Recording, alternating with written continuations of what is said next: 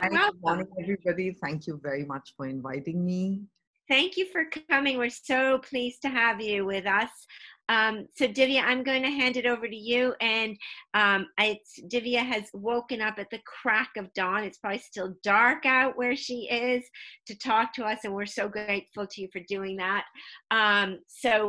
Let's listen to Divya. And then if we have time afterwards, we can ask questions of people who have presented today. So everybody make sure you're muted, and Divya, take it away. The reason I was very excited and enthused to come here was to share with you what has been happening with the COVID-19 and my homeopathic experience with it. So, just like things in life happen by chance, a patient first called me from the United States because there and also in Canada, most patients are not admitted. Whereas at the same time in India, and even now, most patients who test positive are being admitted. Those who are asymptomatic, most are being quarantined in government facilities because a lot of people here live in very close quarters and quarantine at home may not be possible for them. And hence my first access to the patients were from the United States. And this was a COVID positive patient sent home with Tylenol and asked to report if he was breathless. This is a young male adult of about 35 years. And I took a complete detailed history as I do. So it was a 3-hour intake that I took.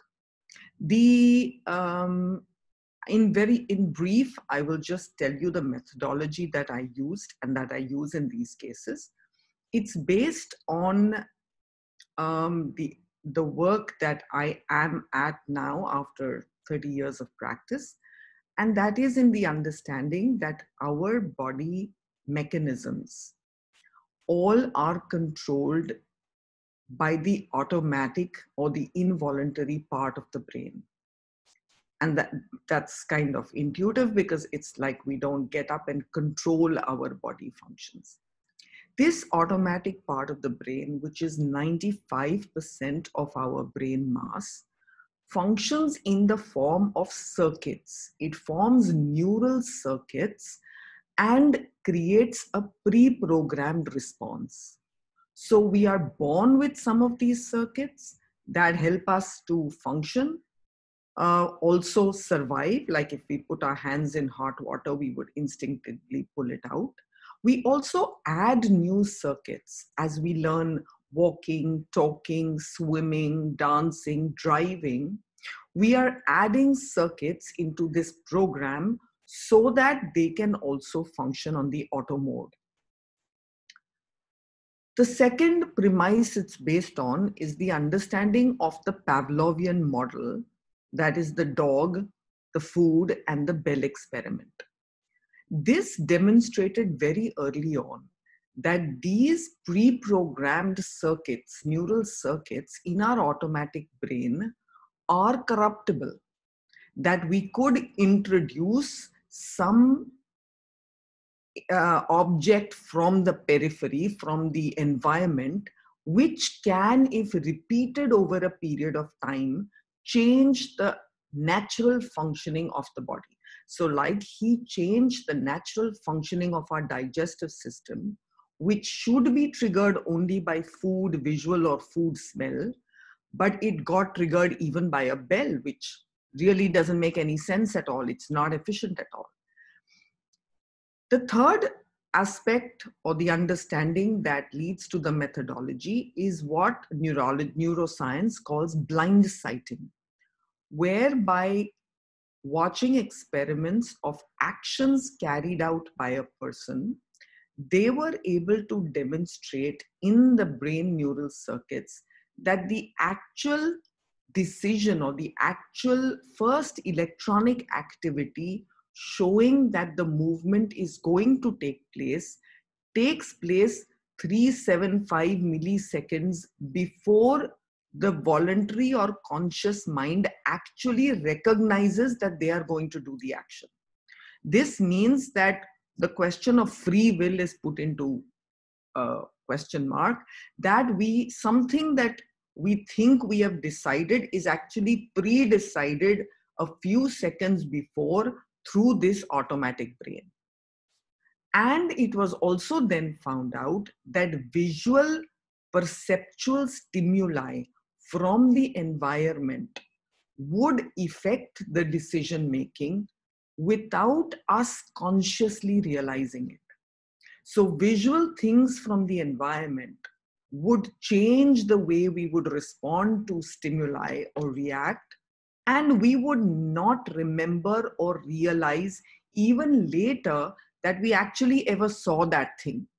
That's called the blind sighting.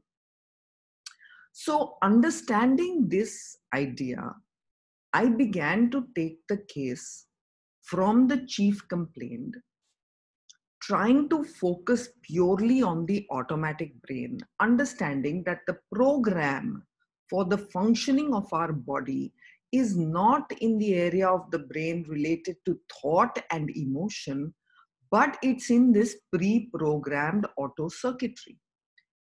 The routes to stimulate the automatic brain is the five senses.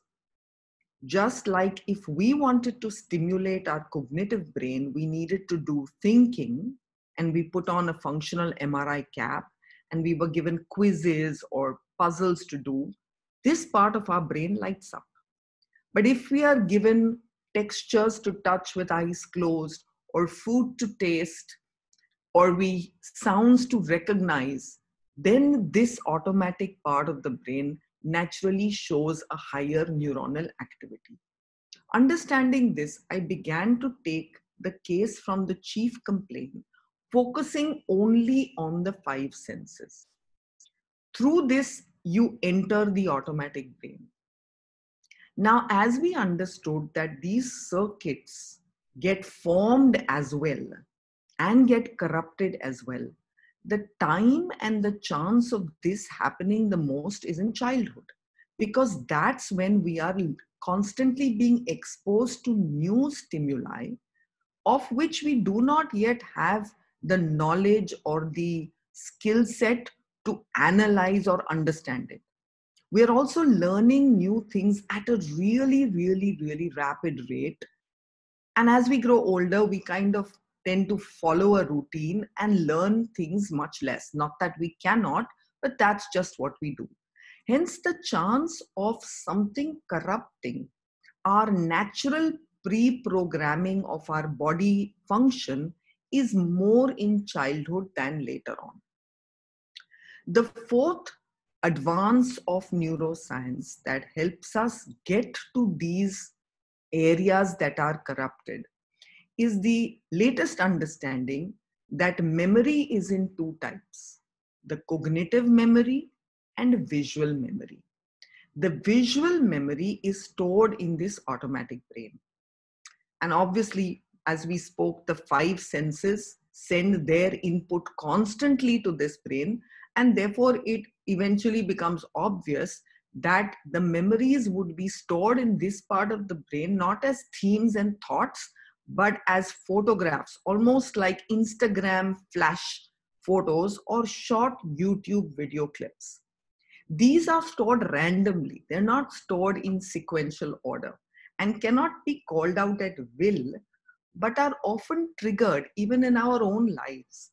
As say we walk down a street and maybe somebody walks past whose hair or particular way of holding the body reminds you of your math school teacher in grade 4. And instantly you're transported to that classroom with everybody around, the windows, the board, the chalk, the person sitting next to you. And at that moment, you would remember everything about this person sitting next to you, where he lived, what he wears, how he looks, how he spoke, his name.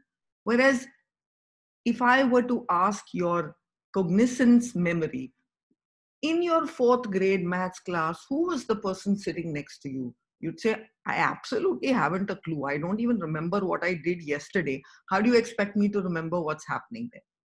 So the experiments that actually showed us this memory were done in awake surgeries.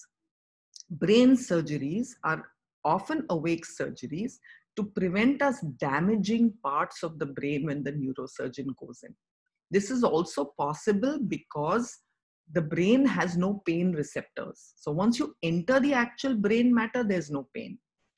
And this helps keeping the person alert, helps the neurosurgeon to know that he's not damaging vital parts of a person while he's operating. Here is where, with voluntary participation of the patients, they stimulated gently different areas of the brain and were able to confirm that our memory of our childhood is stored as these flashbacks that one can call out if one triggers through the five senses. So as we take the patient's complaints through the five senses and he enters and stimulates the automatic brain, these flashbacks that are always there anyway are now more apparent to the patient who is putting his attention on this part of the brain as opposed to the thinking brain. And then as we go back to these flashbacks, I found that the age the patient tends to go and stop as the key age where the inputs are most significant is often between the ages of 5 and 7. I collect all the visual perceptual data in that area that the person describes. Then I come back to the chief complaint and examine more of it in detail until that spontaneous link in that complaint links to one of those objects in that perceptual area. I also look at the triggers that have triggered this present episode, because if a circuit is formed in childhood, it may just stay dormant, may not even create any health problems. But later on, if you are in an environment where that object in that visual circuit is now constantly there and is associated with chemical changes within the body, it will then trigger the whole system to go into a complete mess up and complete failure. So looking at the precipitating circuit, which means where were you when the problem started, looking at the background and taking the data, taking the actual symptoms of the chief complaint, links it to the so-called Pavlovian bell in childhood that would have damaged the circuit. So as this first patient began to speak to me, I started with the first symptom that he had, which was cough. He started his complaints with cough, and the cough he felt was suffocative. His nose was blocked as well. He described the sensation in the nose as if there was water that was going into his nose, and so he couldn't breathe. This symptom description I have found in at least 50% of the COVID cases, where they link their sensation as if in their nose or throat to water entering in the nose. This took him to the flashback of the first time he learned swimming, where he was pushed into the pool, which in India, this is how they would often, many people would believe you learn swimming the best by just being thrown into the pool. So he was thrown into the pool and he remembered the sensation, experienced it of that water going into the nose and him feeling completely choked and unable to breathe at that time. Then I focused on the visual and perceptual stimuli in the background, because this he remembers. He remembers the water going into the nose. He remembers in his memory that feeling of the suffocation, his fear, his fright, his anger, everything. What he does not remember here, but goes into the background and into the automatic brain, is what all was around, because the cognizant memory doesn't consider this important. As I asked him what was around, he described tall false Ashoka trees all around this cement pool. So there's a pool and then there's a cement kind of porch all around it. Then there's a wall, and Outside this wall are these tall trees that are lining and giving a kind of private space to this entire pool. So I said, what all are you seeing? Go towards the wall, on the floor, whatever little crumpled paper even that you see right now is important. And then he said, I would often go there swimming in the evening, and towards the sunset time, there would often be bats hanging on these trees. The moment I heard that, I thought, this is interesting, because we, of course, know the link of the bat with the coronavirus. And here is this patient linking his sensation to a moment in childhood where he felt the same sensation, where in the background were these bats that didn't bother him at all, but they were visual stimuli that obviously repeatedly entered his automatic brain. I then followed the different visuals that come up. And the technique that I use in this is that as a patient gives one visual that comes up, they will suggest the second visual to you. For example, if he will describe the pool and he would say there's a fence around it, and then say, oh no, there's no fence around it, then it obviously means that there was another visual picture coming out from the background that must have this fence. And that's why he gets confused. So then I ask the patient, so what is the scene from childhood where you see the fence around? And then I go into that scene. In this way, by picking his cues as to which are those scenes coming out behind the scene we are talking about, I reach his base scene. In the process of doing this, he started coughing again as he was talking. And when I asked him about the cough, he said, it feels like somebody is squeezing my throat. And he said, this sensation I have even in my head constantly with the fever. It's like my head is being squeezed and my throat is being squeezed constantly. It doesn't allow him to sleep. As I took him back to this squeeze sensation, he went to some scenes in childhood, some school area, and back to his childhood home. As he was describing the environment around his house, I encouraged the patient to keep the visual in front of them, and if any other flashback in that area comes, to instantly go there.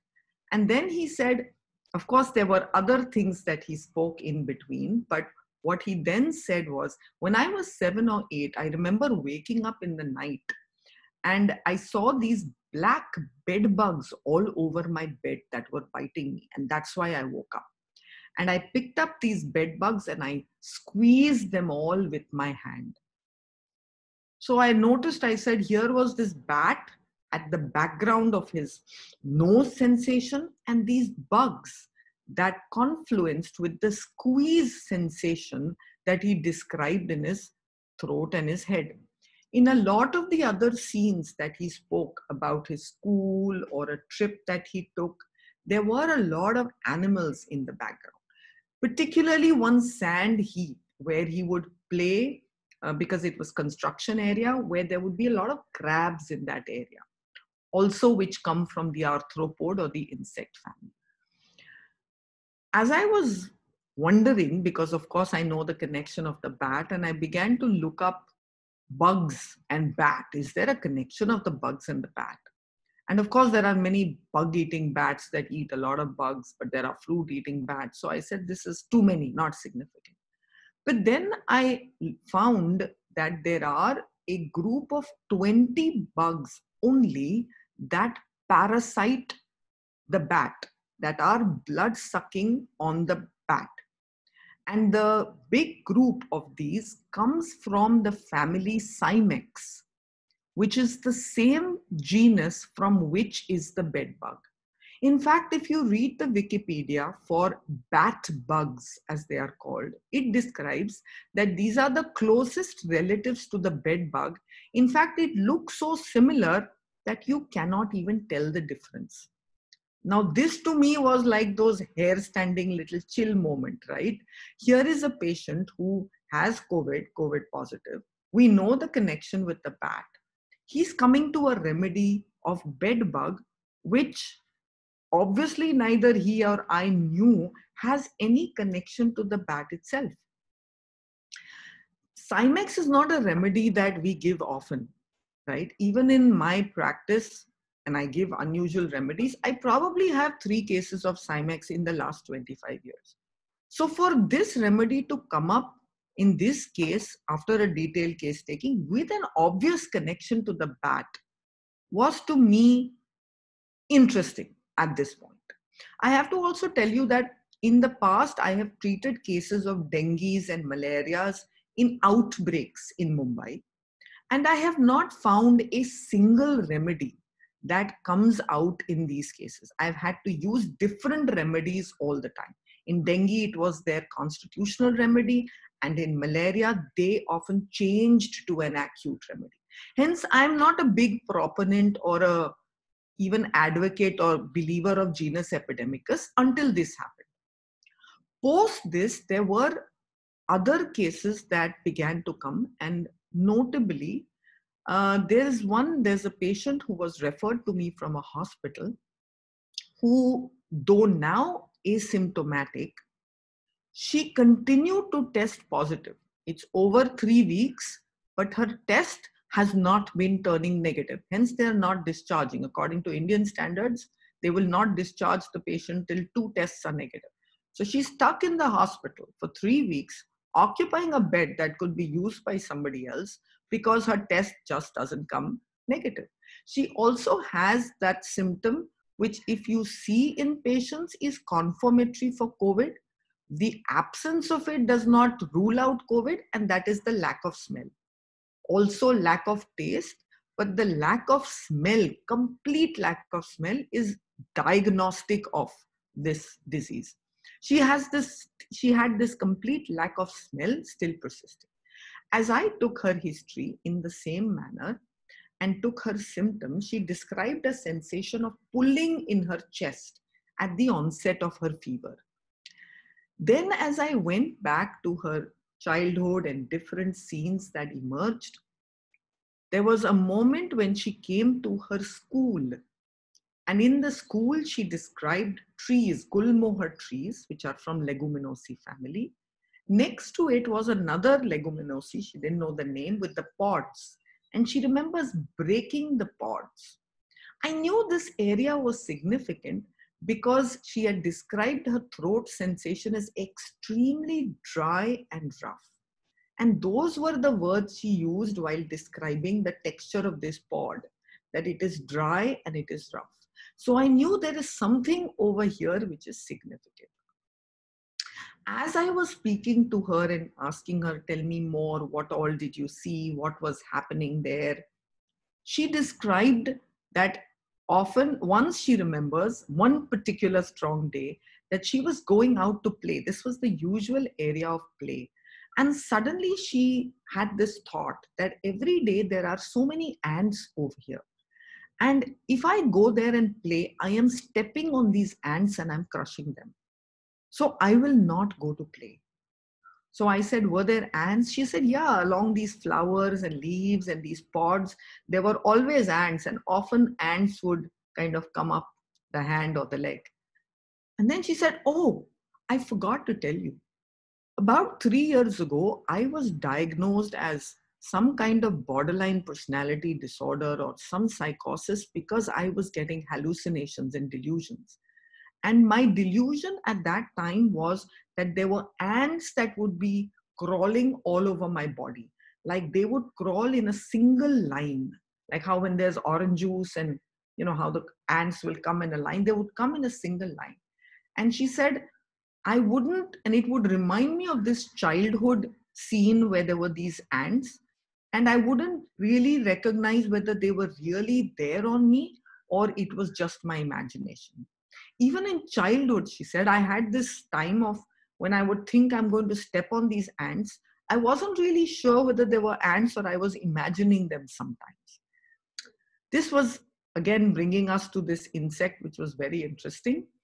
I then went back to her chief complaint and I said, so tell me what is that sensation in your chest? And then she said, the The sensation is like, when you are bitten by a mosquito and initially you don't feel anything, but then when it sucks the blood, there is a pulling sensation that you get at that time. That's the kind of sensation that I had. I said to her, have you had another sensation like this apart from a mosquito? And she said, yes.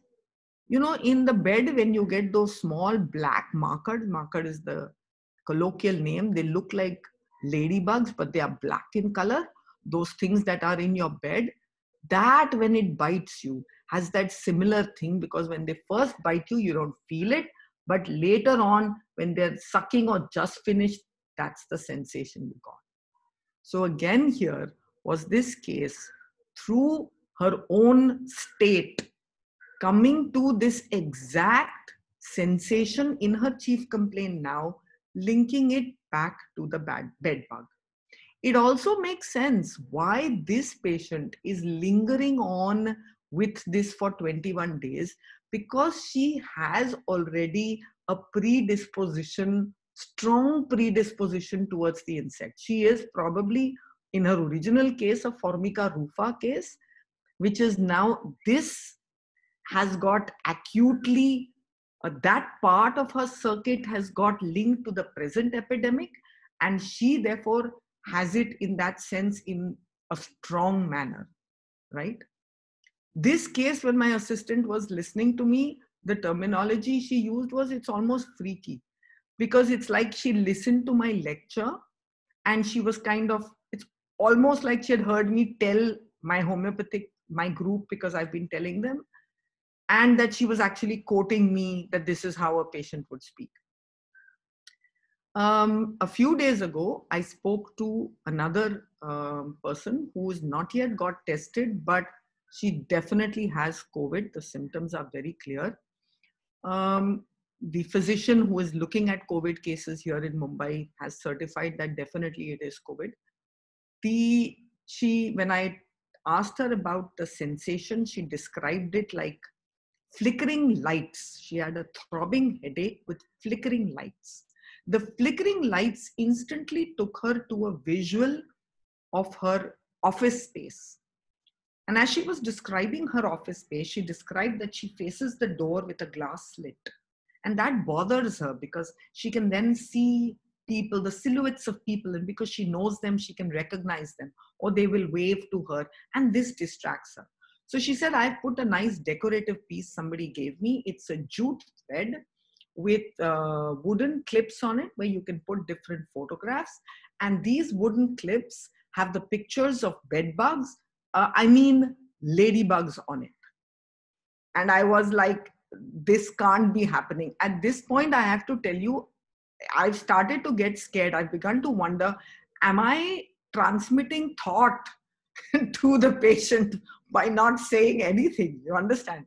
Because it's too freaky, if I may say so. It's just like too much and too often. I then took her entire case, and then I waited for her to say the bed bug at any point. She came to insects and ants and cockroaches, but she didn't say. So then I said, you mentioned the bed bug by mistake in the beginning. And is there any experience with that? And she said, oh yeah, that's because since January, in my room here, and that's the room she's been quarantined in the bed, we found many bed bugs. So we had one pest control treatment, and we are supposed to have the next one, but because of the lockdown, we haven't been able to have that. And also in February, where I went to a school, she does therapy, so she went to the school, a low-income group school, and from the wooden benches, she said, where we were sitting, there were these bed bugs crawling. So again, not only was she coming to this experience, but it's also recent. It's all happening from this January, February, and she's sitting in this very room. At this point, I asked her a leading question, because now I've been watching these cases for the last 1 month. So if I found the bed bug, I said, do you have any experience with bats in your life?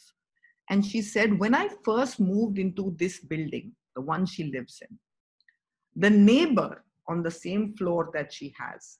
Suddenly there were a bat that had entered, and it had created a whole lot of excitement, and they had all kind of gone out and tried to get the bat out.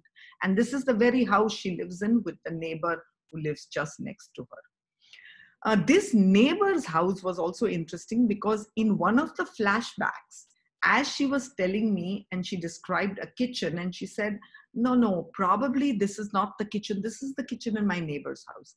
But I ignored that because I thought that was too recent and kitchen, and I just went to the background. But it's interesting that in those visuals, it was the same bat house kitchen that had come up. There's another two, son and mother, who were COVID positive. It's also interesting because the mother, the wife, and the daughter, who live in the same house, are in close quarters, didn't test positive, though being in constant contact. It was only the mother and the son. And he then described, while giving his history, he said, by the way, I don't like bats. And I don't know why he said that. It's just out of randomly that he said that. And then he said that 4 months ago, his mother was sitting on this couch in the room when she was bitten. And they thought it's allergy. And eventually the pest control person with ultraviolet light showed them in that couch that there were bed bugs. The bed bugs were only on this couch and in the mother's room. And this mother is the one who took the longest to recover. Everybody else from that group that tested positive came back home, but she continued to be in the ICU. And again, her test kept coming positive, negative, positive, negative. So they weren't able to release her, right? This mother and son, the son describes, are very alike in personality. And he also described, we are both OCD. They're both highly OCD. And he said it got much worse, of course, during the COVID time. I've also seen a lot of patients who inherently have a lot of the finickiness and I don't like anything dirty or creepy, crawly things, more in the group of people who are testing COVID positive. A doctor who has been aware of the work in the cases called me just 2 days ago, and he said my staff, the security officer, who he says, look, he can't talk to you on Zoom or whatever, or even the phone. He comes from a village. He won't be able to do all this. But can you talk to him on the phone and see what you want to give him? So I asked him, I said, tell me about your fever. When did your fever start, in the local language? And he said, well, I slept on my bed. I slept on the tiled floor in my cabin. And the floor was cold, and I put on the fan at a fast speed. And that's probably why I got the fever. And my joints were hurting in the morning. As I went through my routine circuit very quickly, 15 minutes on the phone, and he said, the reason that I put my bed up, I was sleeping on the floor, was that since 1 month, I have bed bug infestation. And I've been putting kerosene, this is the old village thing, I've been putting kerosene and putting my bed out on the terrace in the sun. But every time I bring it back in the night, there are still the bed bugs. So since the last 3 days, I didn't bring the bed down at all. And I decided I will sleep on the floor because the bed bugs were biting me and I kept killing them all night. And that's when he got the fever. So I said to the doctor, I'm quite sure he's going to test positive. So go ahead and do the test and quarantine him. And we started him on the remedy. So this is the kind of cases and the frequency with which I'm seeing them as yet. I'm taking every case as far as possible in detail. I do the full 3-hour intake, except for maybe this gentleman, because the data is still, I have 30 cases, right? I think they're significant. Homeopathically, we know they are significant. To get a case of, to get Cymex, so I get either bat or insect, or I just get the bed bug directly, or in some cases, I get the bat and the bed bug.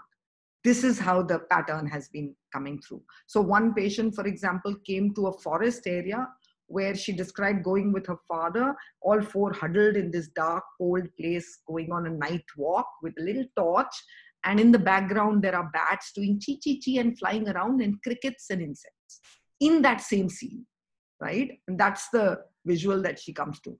So if I get bat and insect, I know this is the Connect Cymex, if I get the bed bug, of course, directly, which I am, or if I get other blood-sucking arthropods, I then ask them a direct question about the bed bug. And there is almost invariably a very recent experience that is happening with it, and a very intense one. With this remedy to happen so frequently, I mean, if it was like an arsenic alb or a bryonia or a eupatorium, we still see this, but Cymex, that's one.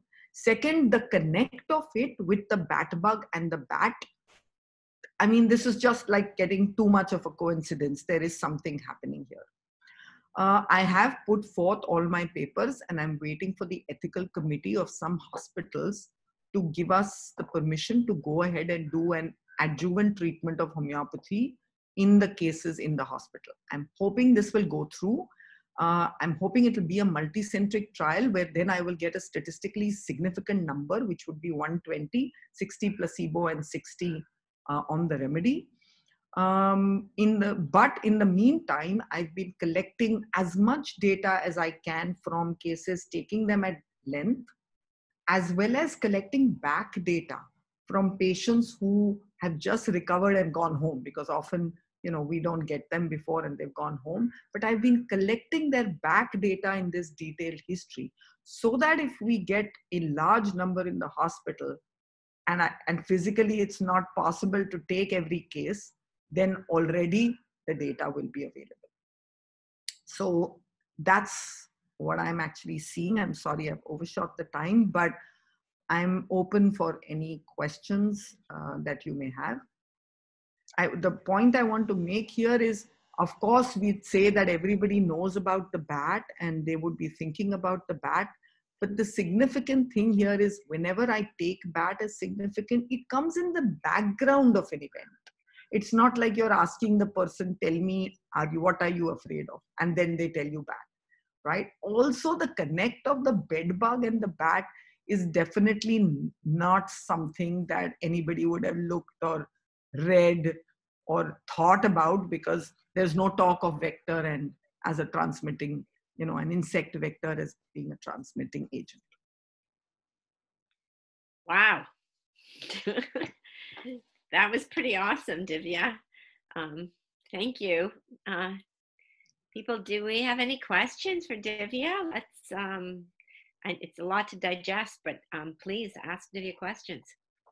Just also the dosage I give is 1 mg 3 times a day, because that's, if it's a case, if it's a patient, 1 mg 3 times a day till their symptoms and fever, till fever abates and or symptoms drop by 50%, then twice a day till they're about 80-90% better, and then once a day till, ideally, of course, speak and decide, but this kind of is the protocol that's working. For prophylaxis, twice a day for 2 days, repeated after 1 week.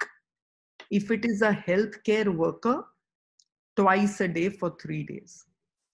So although this has not been officially permitted, many of the hospitals, through some doctors I know, have taken the medicine from me and giving it to their healthcare staff, those who want to take it. It has been given to some hutment areas. So at least close to 2 hutments each of 1,600 each have already received it. I have photographs of it. That data, whether I can use or not, is because it's not official permission yet, but they have been given it. So this is how we are using it so far. I just had a quick question. Divya, can you speak to the cases where they were geographically? So this is US, UK, India, and Dubai. I have to also add that in the beginning, I did receive the input of the cases from Iran. And in the repertorial, because I just received paper cases, I had suggested arsenic and camphor for those cases. It had come through in the repertory, but that's not how I kind of would like to prescribe. And then I later did take the cases, 2 of these cases who were given camphor, right? And tried to see if I did the detail of the cases, what comes through. It was not a very clear-cut case. it was not like a clean case. These cases, what I call, are clean, definitive. You know it, right? This was not like that, so I can't comment. But two of the cases that I have such seen, in their first group of symptoms mentioned camphor. Notably, that lady who I told you with the delusion of ants, she talked about using and trying to unblock her nose using a kind of inhaler which has menthol and camphor, those kind of things in it. And I said, how do you know the smell of camphor? Because she said camphor. She said, oh, a friend of mine when I was 15, her mother used to keep camphor all over the house. So I thought, oh, this is interesting. Could there be differences in different countries of remedies, or could there be different groups of remedies? But eventually this patient went to this ant and this bed bug. The question that's in my mind that I woke up with this morning that I will ask her is, why was that camphor put in that friend's house? Because camphor is a strong insecticidal. It is often used as insecticidal. So I've seen that at a superficial symptom level coming through in some cases. And now I'm wondering whether it's actually the link with the insect, because one of the areas of use for it is as an insecticidal. So across this is Dubai, India, US, UK that I've seen these cases so far. Great. Anyone Also, else? Yeah, you better ask, because otherwise I'll keep talking. I'm kind of bad.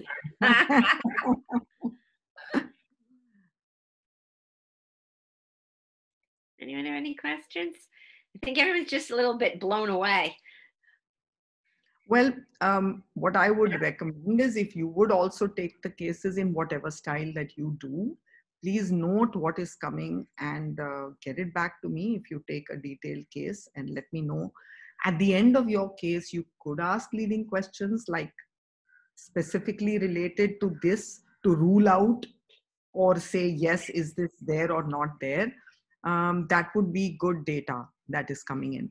I'm also doing that in follow-ups, that I'm watching my follow-ups very carefully, routine follow-ups, to see what percentage of them are suddenly coming up with some dreams or some allergic bites that many of them are coming up, like an urticarial, which they've never had before. Some groups of patients have been coming up like that without symptoms, not having fever, but kind of showing that that state is spreading into the community in general, right? There was a chat question. Yeah. There is a question here written. Somebody wrote in. Are you? What percentage of cases were not CMEX in your experience? So as of now, there is the cases that I saw.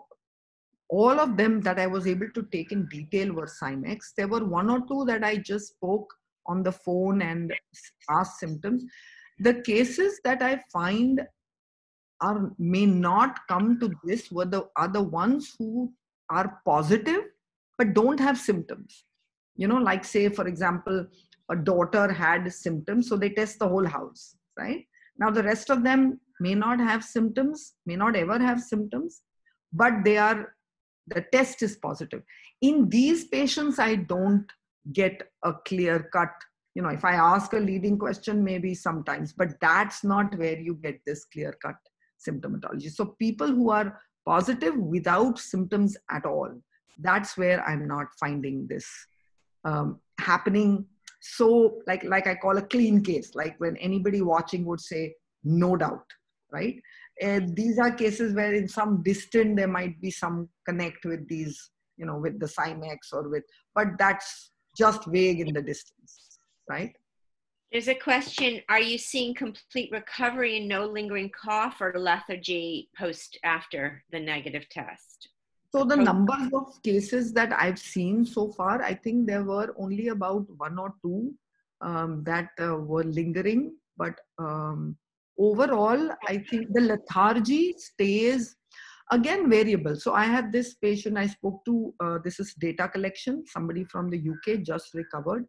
Now, the interesting thing is this entire family, The father had it, who tested positive. The daughter, who was 2 years old but was not tested, had same symptoms. The doctor said don't test, and she had it.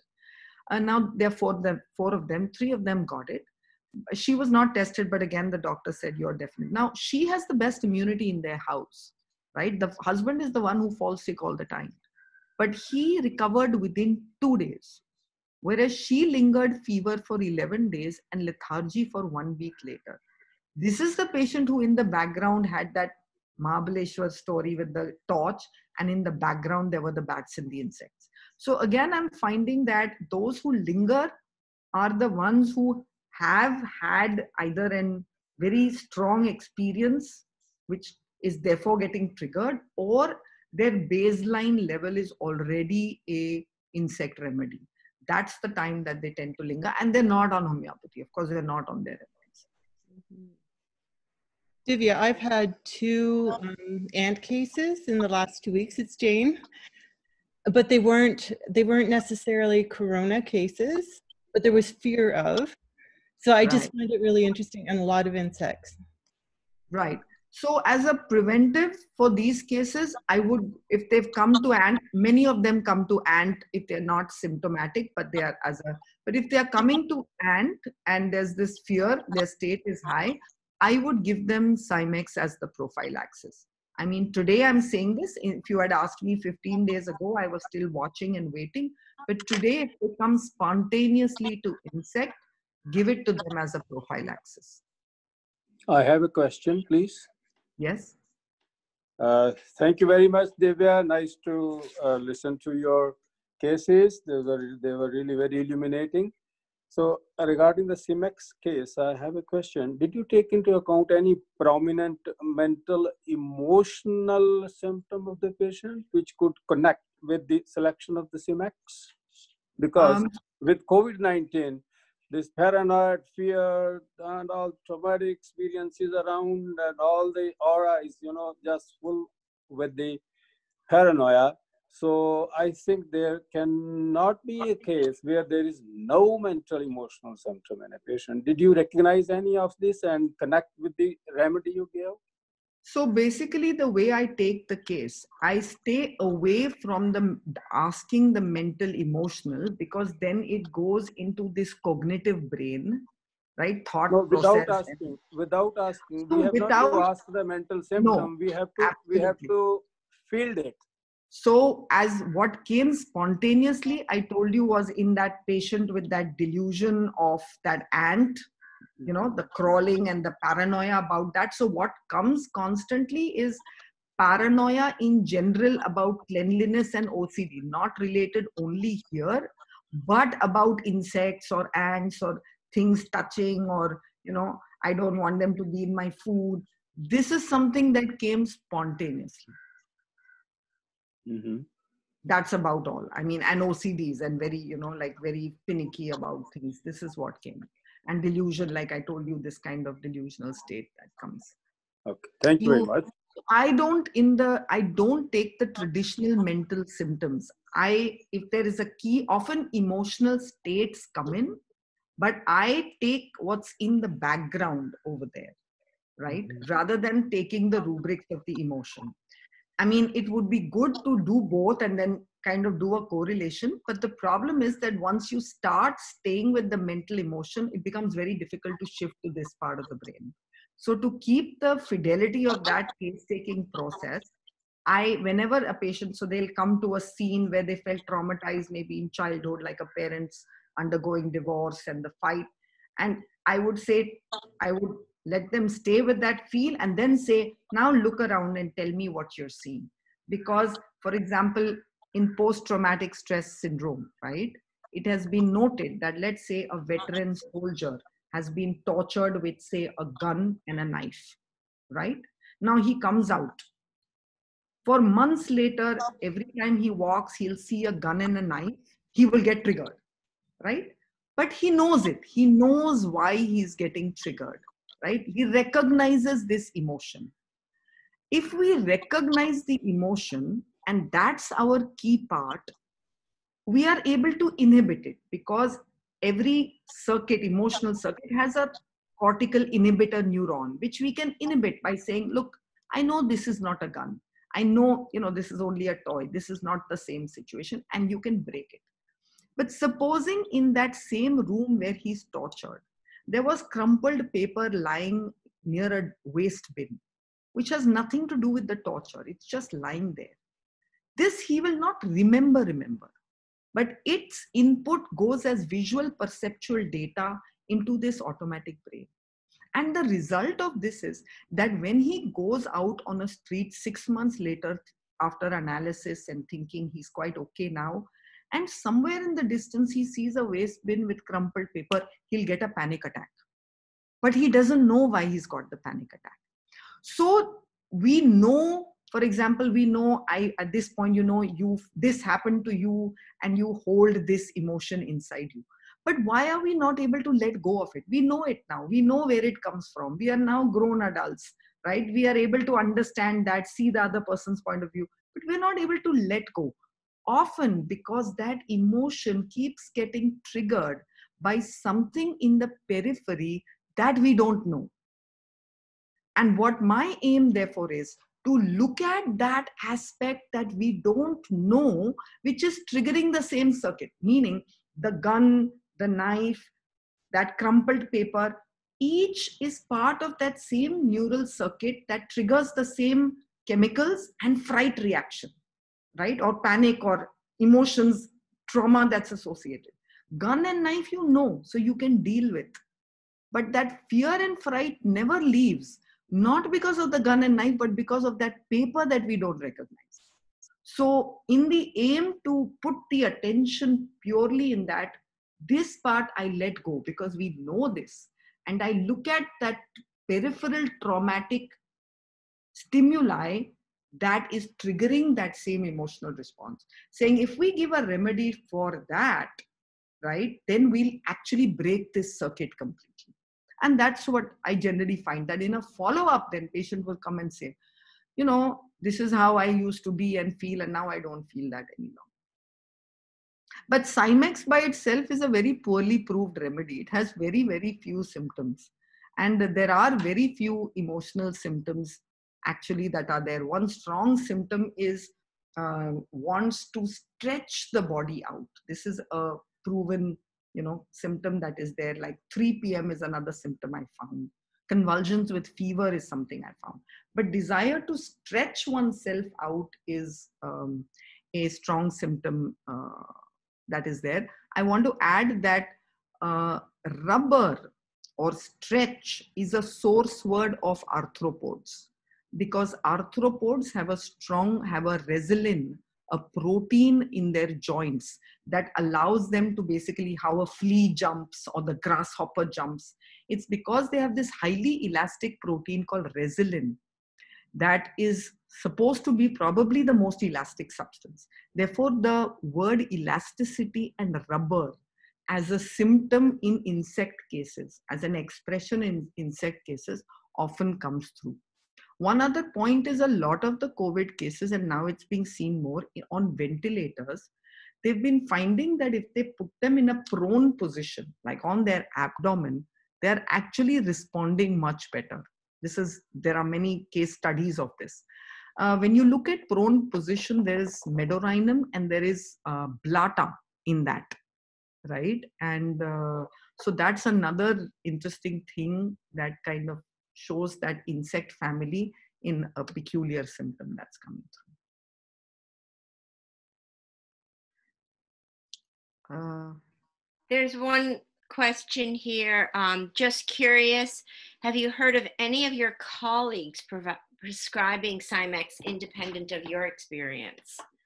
No, actually, I haven't as yet. I mean, I have, but not independent of my experience, because this is the group that has heard my experience, and I have not heard anyone prescribe it independent of my experience.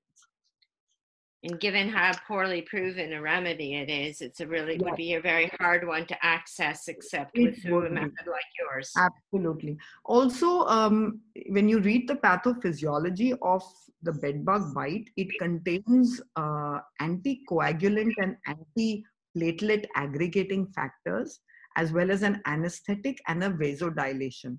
If you have been also reading the latest stuff and the postmortem studies, they're now beginning to say this is probably not lung at all, but like you said, blood, and they are focusing on coagulopathies, coagulation, intramicrovascular injury, and coagulation as actually the key injury that is causing this entire damage. In addition to that, the response which is causing the mortality is like a cytokine storm response.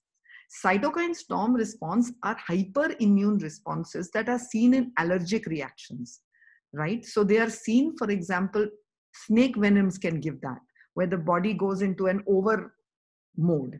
But allergies also, which we know insect bites are the biggest allergent in that particular way, is known to cause cytokine excretion. So I will forward you some articles that you could forward to the rest of the group, which are studies, research, biological studies, nothing to do with homeopathy, where these guys study everything, right? So they study all that the saliva of the bedbug does to when they bite, and they find the macrophage. They've mentioned the interleukins, they've mentioned the cytokines, granulocyte stimulating factors, many of these which are also in the postmortem reports. I am also sending the information that I have to the Virology Institute in India, and putting this idea to them that they would try the homeopathic remedy on an in vitro blood culture, because we need the lymphocytes to show some action, and also to kind of look at the similarities in bedbug bites and the symptoms that are kind of coming through. The xylome of the bedbug, the saliva of the bedbug, also contains a messenger RNA. And the whole entire virus of this corona is actually like a puzzle of many different sequences. For example, there is sequence from the bat. Now they're saying there's HIV sequence there, plus its own, because viruses are known to steal bits of DNA and RNA sequences from their hosts. So I'm also kind of wondering if there is some similarity even there at an RNA level, if this virus has actually stolen from its host and the bat bug, and that has any similarity with this remedy by itself. Okay. There's one other question here. Will you please keep us up to date with the results of these virology studies, and if any hospitals use the Cymex in the results? I just pray that the ethics committee, which is of course all allopaths, does allow this through. There have been interesting coincidences that two big hospitals I spoke to, and I spoke to one of the person, and as I was telling him, he said, "Madam, I think you're treating my wife." So I was like, thank heavens. So it's like, it just looks like things may work out, but I just hope they will. And I will, of course, keep everybody informed as soon as the study happens. In between the study, whatever I do share with you has to be kept completely private. It cannot be publicized, because unless the study is complete, we cannot in between publish or talk about the results, unless the entire committee agrees, because then the study becomes null and void, right? Well, Divya, thank you so much. Wait a minute, we have one more question. Have any of your patients been in the later stage of disease? No, not yet. There have been no cases. And in this research study, in the exclusion criteria, we are going to put ventilator patients. However, I have been approaching the hospitals and the doctors and saying, if there are any cases that you're giving up on, that there is nothing that's working, right? If the patient's family is giving consent, just try this. And the reason that I'm also saying this confidently, I wasn't confident about this until one patient whose relative is a homeopath and felt that in this past 1 month, his state was different. According to her, he seemed to have got really, too agitated in a different way than most other people about this. And in any case, he was due for a case taking.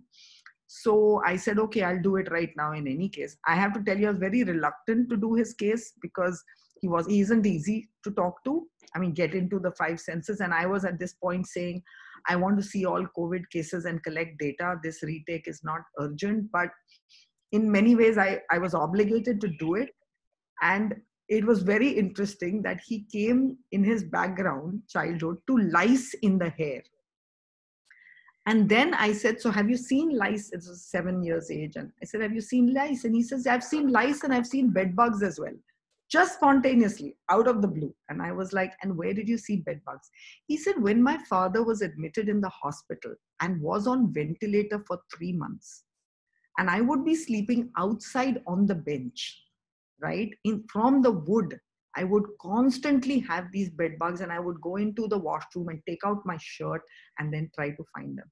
And I was like, again, like blown over, because at that time, the question in my mind was, would we use this for ventilator patients? Would we use this? What symptoms can I get? How would I know whether we can use this for ventilator patients? You know, how can I say that with any kind, or respiratory distress with any kind of surety? And here was this case who obviously had got into this state, and obviously his wife picked it up somehow, understanding, I think, that there's something happening to him. And he tells me bed bug in the periphery of a ventilator, right? So that's when I said to these doctors, just try it, use it. And if your mortality rate drops, you'd know instantly. Like if a number of cases you've given up on, right, suddenly start improving, it's definitely worth you trying it. So this is what I've been on compassionate use. So in epidemics like this, there is compassionate clinical use that comes under a ethical criteria. And I have been suggesting that they could do this on a compassionate use. Well, good luck. It seems like an unbelievably exciting opportunity. And please do give me your inputs for or against. You know, I'm always my worst critic and always actually wondering, am I reading the patients? How are they saying this? It's just, luckily I put in my email. People were asking, so I put my email address. I have in my group one of my colleagues who we call the perennial skeptic. So whenever I say something, you know, I have one who will enthusiastically support me, and there's one who will always say, but maybe, could it be a coincidence? Maybe you asked this question and suggested it to her. So I make sure she's in on all my cases. Because, and for me, the point was when she messaged me at the end of that hospital case telling me this was freaky, right? Because it was like, almost like this person had heard me and was speaking the background scenes that would come. Divya, we've got a whole bunch of thank yous to deliver to you. Are you okay if we share your email? Mike, can I share your email address with the group? Absolutely, absolutely. Okay. I put that for that. Yeah, yeah. Okay. It's Divya Clinic, isn't it? Dr. Divya Clinic. I put it down there from me to everyone. I don't know if you can see that on the chat. Oh, yeah, Dr. Divya Clinic at gmail.com. Yeah, okay, perfect. Okay, it's on the chat. Yeah, perfect. Well, anybody else? One last comment before we all go off?